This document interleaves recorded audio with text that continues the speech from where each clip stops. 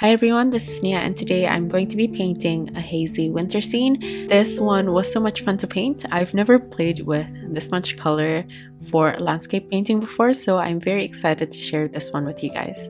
Like usual, I started out by masking the sides first to make sure that the paper is secure. I just used ordinary masking tape like usual, and because I'm working on a drawing pad, I pull back the masking tape so the paper will be adhered to the rest of the drawing pad. This painting was based on a photo that I found, and I really love the pinks and the cool gray against the warm yellows, so I tried to create my own interpretation of this image.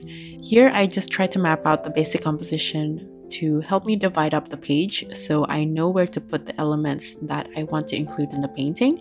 This does not have to be accurate, but I just want the basic idea of the viewpoint and perspective of the land, water, and also to give enough space to paint the trees at the back.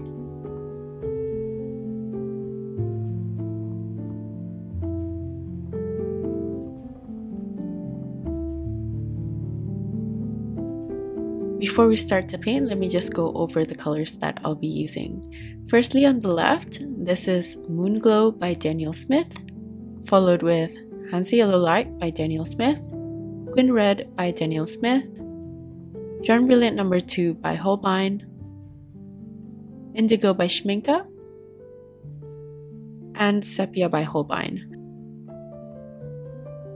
I'll also be using bleed-proof white, but this is completely optional as I'm only going to use that to clean out the edges at the end. I'm going to first work on the base color for the bottom portion of the painting, so I'm just going to wet that whole area while leaving the top completely dry. I'm separating the areas so I can have more control over the wetness of the surface while I'm painting. I'm going to start by painting the snow. I used a mixture of indigo with a little bit of moon glow and also a little bit of Quin Red. I wasn't sure what tone I'd like, so I ended up just mixing these three colors, but it doesn't matter too much because we're only painting the base color for now, so we're only using a very thin consistency on top of the wet surface, which is going to make the color even lighter when it's completely dry. I will leave the photo at the bottom left, but I'm only going to take the basic idea of it instead of painting every single thing on the picture. So here I'm just going to paint the snow instead of the snow-covered plants, and I'm going to do this for the whole ground area while leaving the water. I'm doing this by adding random marks with the tip of my brush without too much pressure, and whenever I'm unsure about where to put the dark blues, I use the picture as a rough reference to find which area to darken. I can see very faintly a touch of the pinks on where the light from the sky reflects on the snow, so I'm going to just add it on. I used a mix of Quin Red with Jaune Brilliant, but my brush had a little bit of the blue residue which muted the pink slightly. I felt like the pink was a bit too cool, so I ended up adding a touch of Hansa Yellow Light to the mix, and I'm also going to apply this color very lightly to that patch of land on the top right. Next, I mixed the same colors of Quin Red, Jaune Brilliant, and Yellow, but this time I made sure my brush is completely clean so I can get a very vibrant pink that I used in a medium consistency to paint the edges of the land at the top and also the water reflection at the bottom, while also alternating this with the muted pink for added interest. I'm also going to paint the reflection for the land on the right. Then I'm going to follow this up by using a very light consistency of the coral pink, and I'm just going to do a very light wash underneath the reflection that I just painted. After that, I'm going to use the light consistency of yellow with a touch of that coral pink to warm up the yellow slightly, and I'm going to apply this to the right hand side of the water.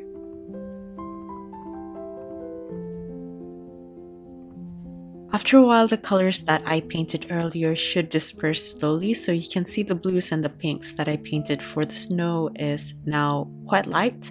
So I'm going to darken certain areas again, still using a very light consistency because I don't want the snow to look too dark. So I'm being very careful since we're still going to keep layering as we progress with the painting.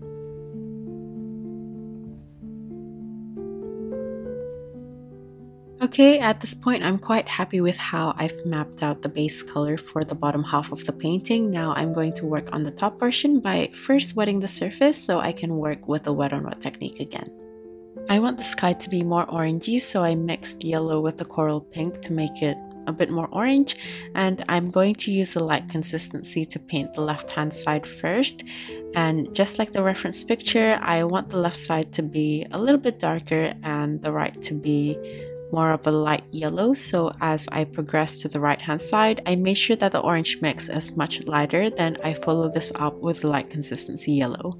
And once I've placed the colors, I added more pigment if I felt like the color won't be saturated enough. Next, I'll be painting the trees. I used a mix of Moon Glow, Jaune Brilliant, and Quin Red in a medium consistency, while the top portion of the painting is still wet, so the paint will just bloom and travel, creating a soft transition. For this, I just looked at the reference very roughly to get ideas of different shapes and heights of the trees and also the bushes. As I get to the right hand side where the light source is, I also want to make the trees a bit lighter, so I added more Jaune Brilliant and a bit more Quin Red in the mix. And as for the trees closest to the right hand side, I also turned the color into more of an orange by adding Hansa yellow light. This does not have to just follow one direction from the purple, pink to the orange, but sometimes I like to mix them up as long as we get the idea across the overall value.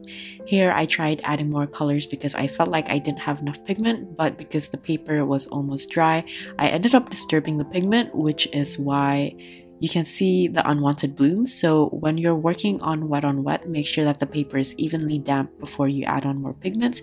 But since I'm still going to layer on more things on top of this, I'm just going to keep adding more pigments and leave it as is. You can see that as the paint dries, the paint does not settle as nicely as the first layer. And to avoid this, it's better to let the first layer completely dry and just re-wet the surface and start the wet on wet process again to separate the layer. Next, I'm going to add on the tree branches. I'm adding sepia and Quin Red to the indigo pile that I have on my palette, and I'm going to use a thin consistency of this to paint the branches and the tree trunks on the blobs that I painted earlier. The reason why I'm using a thin consistency is so that the trees look like they're further back near the light, and the color of the branches should balance out the light colors that we painted earlier. I also made sure that the main trunk is a bit darker than the branches, so the branches look much more delicate compared to the tree trunks. I also forgot to mention that I switched to my liner brush for this because it really helps with the delicate lines of the branches. For the bushes, if I want the branches to be finer, I use an even lighter consistency, and it's okay if the value and consistency is slightly different for all the trees.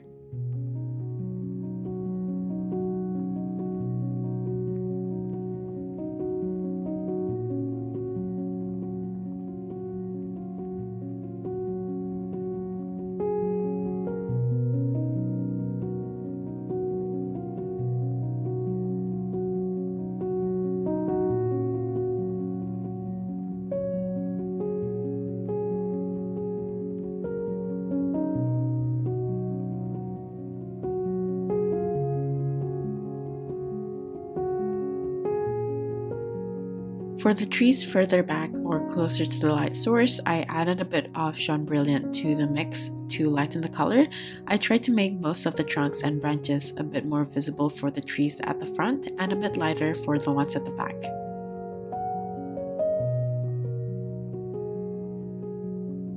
At the moment, the trees look like they're floating, so I wanted to darken the snow by using the same mix as the branches, but I also want to switch the colors around by using the same mix with indigo that I have on my palette for added interest. Again, I'm just working in a light consistency because I don't want the snow to look too dark and overworked, especially when I'm working with a dark value color. For the snow on the right hand side, I'm going to use the orange mix from Jaune Brilliant with Hansa Yellow Light, and then using the same color with an even thinner consistency, I'm going to add light retextures using my small size 0 brush, so it's easier to work with a dry brush load. At first, I use a light load to paint thin grassy textures, and then I smudge some areas. As for the larger parts, I work with a medium load and I just smudge it until I run out of paint, so I continue on with a dry brush texture.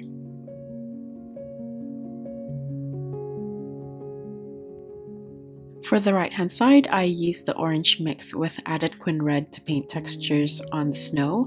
Then I added grassy retextures on top so it looks like a silhouette. At the bottom, I'm going to use the branch color mixture to darken the bottom portion while the pink is still a bit wet, so everything is just going to blend nicely together. I'm going to let that dry for now and move back to the left section where I'm going to add the snow texture again. I'm using a purple mix from Indigo with the branch mixture, but you can also use Moon Glow if you don't have access to those colors on your palette. I'm being very careful and using a very light consistency, and I'm just painting random parts of the snow so the ground look less smooth.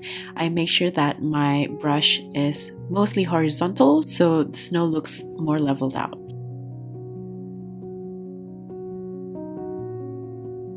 On the left, I use a thicker consistency of the purple and use a dry brush load while holding my brush horizontally and pulling upwards to create dry brush grass textures. I'm going to make this one quite tall, and I'm going to alternate the color with the purple mix and the red purple mix from the branches earlier. And if I want to darken certain parts, I would just add a bit more indigo in the mixture in a thicker consistency. Using the same mixture as the grass with a bit more indigo, I used this deep purple to line the bottom of the snow pile in a medium consistency, and I made sure that the lines that I create are jagged and uneven. And as I get towards the right, I'm going to turn the color a bit lighter by adding more Quin Red and then Jaune Brilliant. But just before the paint dries, I'm going to use my clean dry brush to pull diagonally so it gives the impression that the snow pile is slightly higher than the water surface. If the paint is mostly dry, then you can add a bit of water on your brush to reactivate the paint and pull the same way as what I'm doing here. I think by now you've seen all the color mixtures that I used for this painting, so I'm just going to refer them as their hues instead of each mixture with every single color. So for the snow pile on the right hand side, I want the top portion to be lighter, so I used the pink followed with the red purple, and on the right hand side I want it to be darker, so I added more indigo with the red purple and used a dry brush to create the same grassy texture on the left, but this time I made it larger because this is closer to our view. Just like before, I alternate the color with the red purple, but this time in a thicker consistency to darken the value because of the backlight. I also added thinner grass near the water and also over the edges so the composition doesn't look too static. After working on the snow, we can see a good range of values, so now I'm going to balance out the water. I'm going to layer on a thin consistency of purple with indigo and Quin Red in a medium consistency, while leaving a little bit of an outline near the edge to separate the dark values. Then I soften the color with a clean damp brush so it blends with the rest of the water, and I'm also going to do the same for the top section with the Jaune Brilliant and Quin Red mix. Here I lightly re-wet the surface again, and then with the same pink mix in a very thin consistency, I blend the color softly following the purple. On the right, I felt like the pink was a bit too far from the purple in terms of value and hue, so I'm just going to layer on more purple on top to make the light placement a bit more consistent. Whenever parts of your painting dries and fades or you need to change the color, you can always go back to them to build the value when needed, just like what I'm doing here. That is why it's much easier to work in a thinner consistency and build up the colors. I'm going to work on the dark values now, so I'm going to use a thick consistency of this purple mix, and using my liner brush, I'm just going to create dry tree branches. I use my liner brush and put more pressure and quite a heavy load for the main stem, and as I get to the tip of the branches and as the load runs out of my brush, the lines will become much lighter. I also like to play with the height and weight of the lines, and I'm just going to keep adding more until I'm happy with the weight of the composition.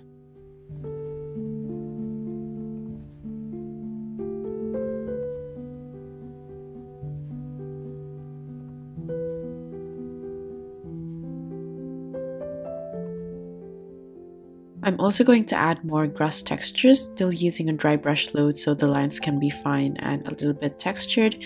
I'm just going to jump around the painting, but the main idea is that I use this lighter color for the elements closer to the light, but because I'm adding detail now, I'm working mostly in a thick consistency.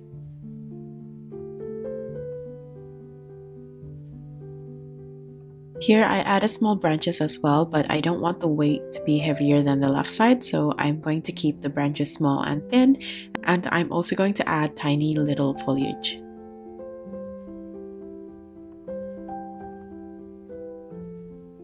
Around the edges of the bottom, I'm going to add more textures. This is because that area looks a bit empty and I feel like this added detail will just help direct our eyes to the focal point, which are the dried trees on the left. And I'm also going to add some tiny dried leaves on some of the tree branches as well.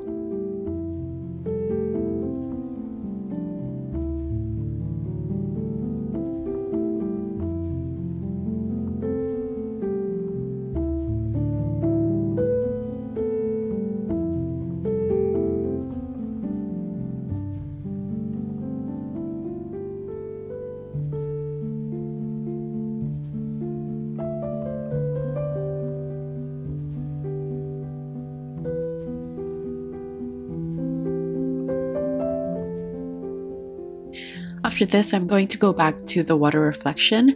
I just want a very light glaze of pink with a dry brush texture, so I'm just going to use my large brush again. So here's the mistake that I made of this painting. If you guys didn't realize, at this point I forgot to paint the reflection of the dried tree branches because that was an additional element that wasn't part of the reference image, and I didn't pay too much attention to it. So if you're painting this, I feel like the composition will probably look much better with the tree reflection as well on the water surface. So don't forget to do that if you're painting along to this. Around the edges of the water reflection, I also built up the color similar to the edges of the snow, so I ended up using a medium load of the purple mix and then softening the edges with a clean damp brush. And here I'm just going to balance out the values of the snow, so I'm just going to add a bit more texture around the edges with the darker values right at the edge and a lighter consistency value at the top part of the snow pile just to help build the depth.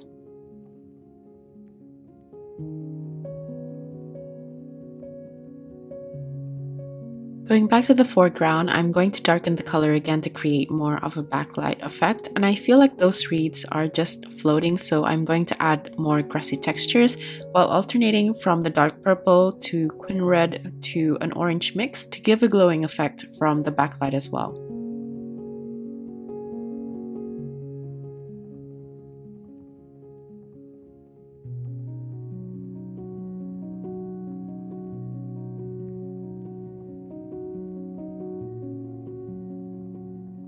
So here I'm pretty much done with all the elements except for the missing water reflection, which I forgot to do, but from here on I'm basically just going to finish off the final details to balance out the overall composition.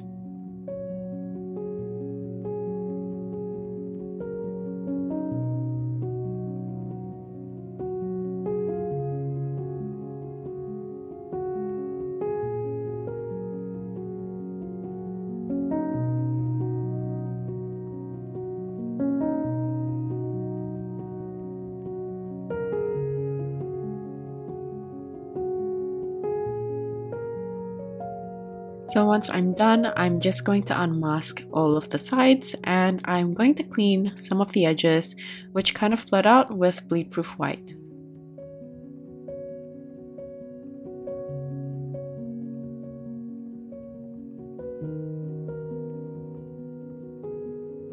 So this is the completed painting. Despite the pretty big mistake I made, I think this is my favorite scenery that I've painted so far, so I hope you guys enjoyed this one as well.